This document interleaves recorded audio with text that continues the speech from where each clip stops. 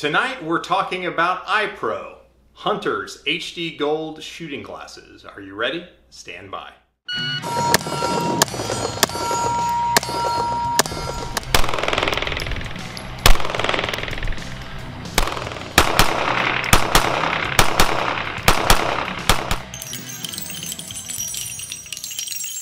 Welcome back to the Humble Marksman channel. I'm David and I'll be your guide in pursuit of practical pistol proficiency.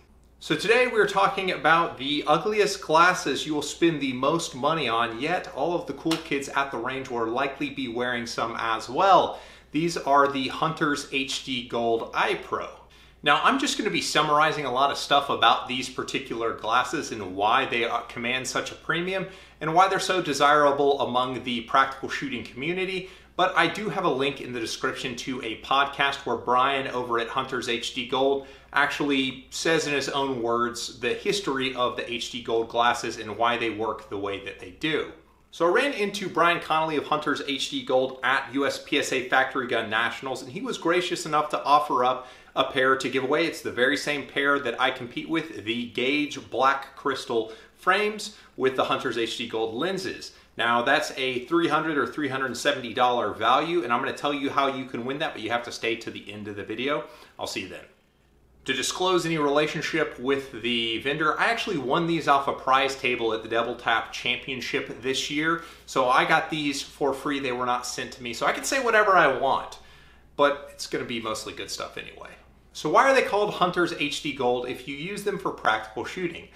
They were initially developed for hunters. The yellow sort of lens to it allows there to be what they say 30 more minutes of usable daylight if you're going out on hunts and things like that. I don't know that I would go so far as to say that it provided 30 minutes extra of daylight, because getting to the range before the sun is up, I can't see necessarily well enough to shoot any sooner than I could if I wasn't wearing the glasses.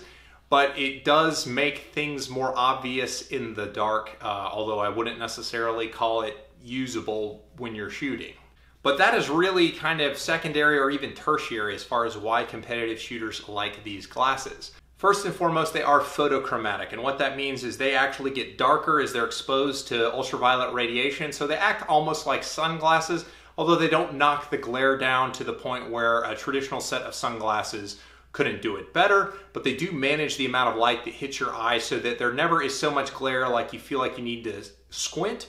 But at the same time, if you go from very bright into a shaded area, like under a safe area at the back of the range or whatever it is, it won't be like immediately like having to take your glasses off because you can't see anything, because the yellow lens actually does let enough light in that you can see in low light and you can see in bright light. So it is a pretty well suited tint. But probably the biggest and most important thing about as to why people like these is they say that it provides more contrast and makes things appear almost like they're more 3D.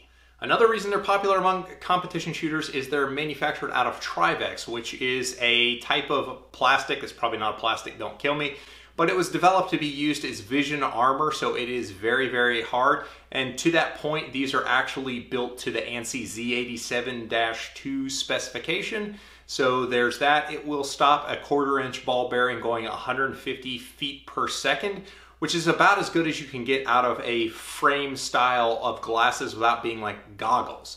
So they are very robust and provide good protection for your eye, as good as anything else on the market. And the yellow lenses in the glasses really allow you to connect with your inner Walter Sobchak or potentially Hunter S. Thompson. Market zero! Walter.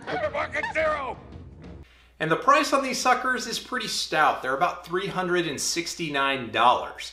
And that is also going to cover a prescription pair as well, which is actually a pretty good price for prescription shooting glasses, but just the base model for no prescription is still going to be that $370. So do the glasses actually work, and are they worth it? The value thing is going to be subjective, but increasingly as I've continued to use them and get used to them, I find myself preferring them over my old shooting glasses, which are Rudy Project Ride-Ons, which are very nice glasses.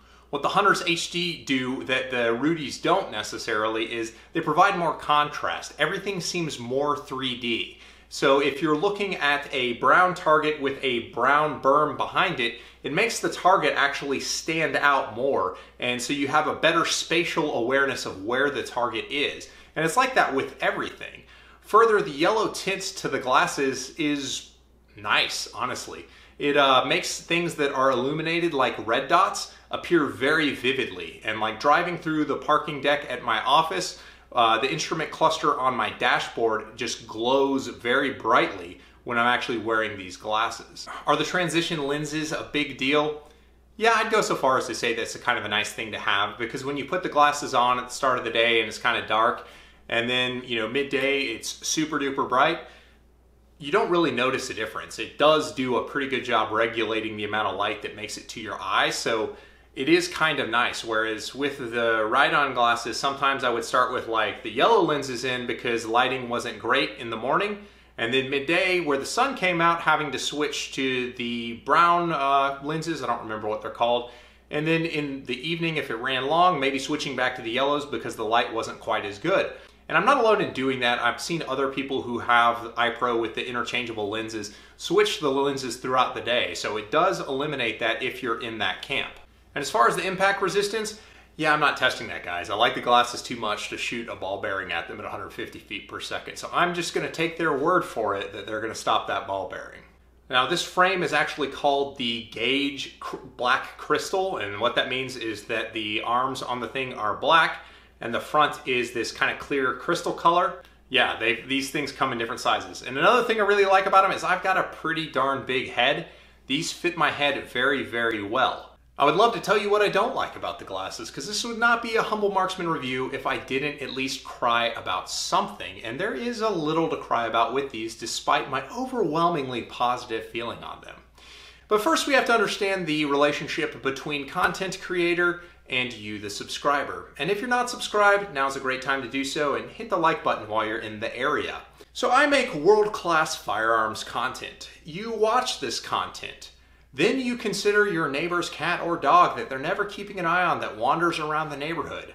You think it might be funny to get them to get it under control by maybe using some humane type dye on the animal, giving it a good meal, and then setting it loose in the neighborhood. So you use that dye and put my logo on the side of your neighbor's fat cat that's always outside and set it loose on the neighborhood. So everyone in the neighborhood will know of the world-class firearms content here on the channel.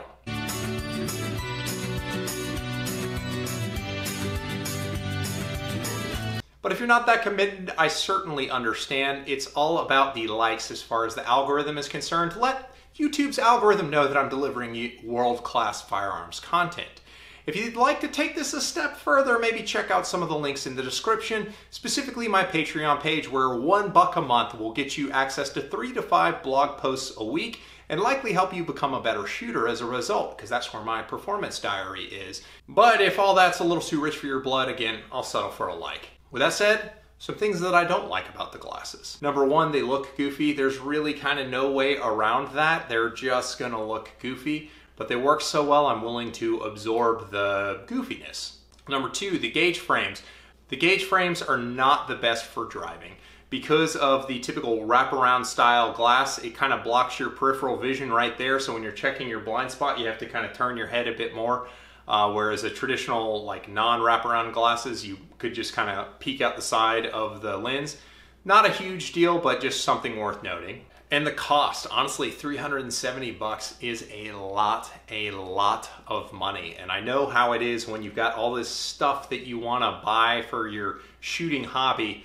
Like iPro is pretty far down on the list, but with the iPro and the HD nature of how it works and creates more contrast, I can't oversell how good that is. It allows you to see the edges of the target, and for some reason it makes it easier to aim onto the center of the target. I can't quantify that in time, but if you A/B it with any other shooting glass, I can tell you I would probably prefer the Hunter's HD and how it makes the target stand out from the berm. And when you first put the glasses on, you're gonna see everything is like super duper yellow, but immediately you'll see what I mean with the more high def edges of targets and things in space. So would I recommend that you buy these? You saw me, guys, if you follow the channel. I used to wear glasses pretty much exclusively. I dusted off the old contacts and am back in the contacts game purely so I can shoot in these glasses because I think they're that good. So when I first wrote the script a few weeks ago, I was gonna say maybe they're worth the asking price, but I've continued to shoot, shot another major with them. I would say they're definitely worth the asking price. Whether or not it makes sense for you to prioritize that in your spend on your shooting hobby, I can't help you, but I do know there's no ammo on the shelf, so it's not like we're out buying ammo right now. So now might be a decent time to get into a pair of these if you've been curious. And Brian is a great guy. He supports the shooting sports. He's at a major match like every weekend of the year. He streams stuff to Instagram and his social media, so you can see some of the big names tearing it up at major matches that he's at. So that's pretty cool. So we tend to support our own if you're into the competitive shooting sports, and that's reason enough for me to want to support them as well. All right, so giveaway time. This video is going to run for a 2-week period from the day this video is published, and that's going to put us at the Friday after Thanksgiving, the 27th of November, 2020. There's no purchase required or any of that other legal disclaimer stuff. The rules are very, very simple. Number 1, you have to like the video. Number 2, you have to be subscribed to my channel. And number 3, you have to subscribe to the Hunters HD Gold YouTube channel, which I'll put a link in the description and at the closing screen of the video.